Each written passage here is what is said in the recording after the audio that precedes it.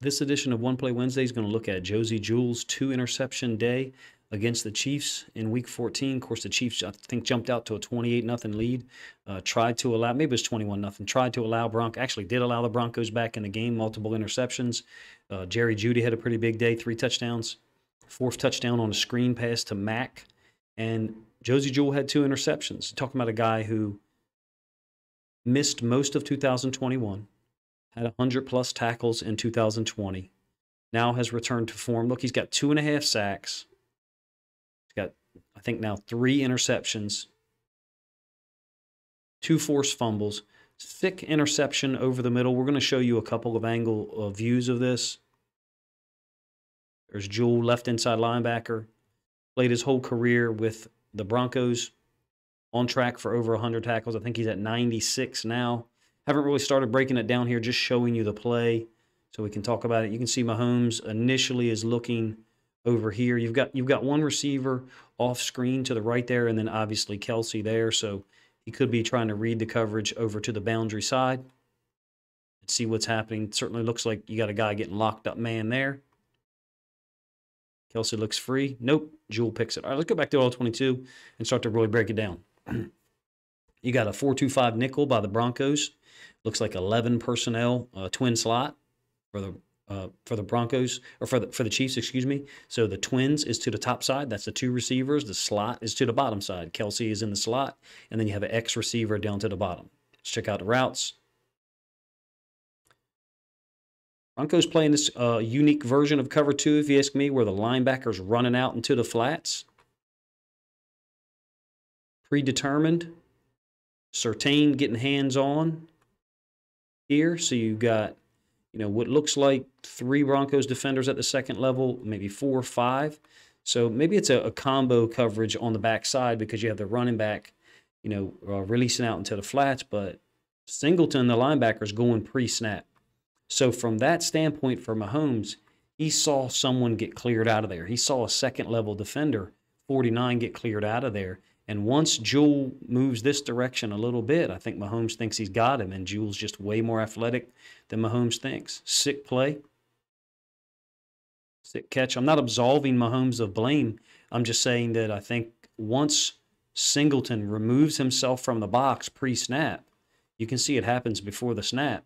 I think Mahomes notices it, thinks he's got an opening there along the hash or in between the hashes, especially once Jewell moves over. Just underestimated how athletic Jewell actually is. Going to come back to the all-22 here in a moment. So I'm talking about this linebacker here, pre-snap. Moving out into the flats. The way the routes were distributed, it ends up looking a little bit like a cover 2, but I wouldn't say it's exactly a cover 2, to be honest with you. The Broncos play a lot of split field coverages where they're making calls independent. One side is independent of the other side. Beautiful catch. Let's go back here and look at the top side. So you got 2 receivers to the top side being covered up initially by 3 defenders.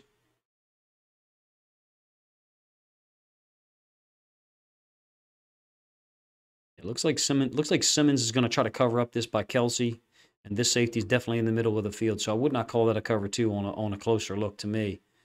If Simmons is supposed to match him, though, he is really slow on that release.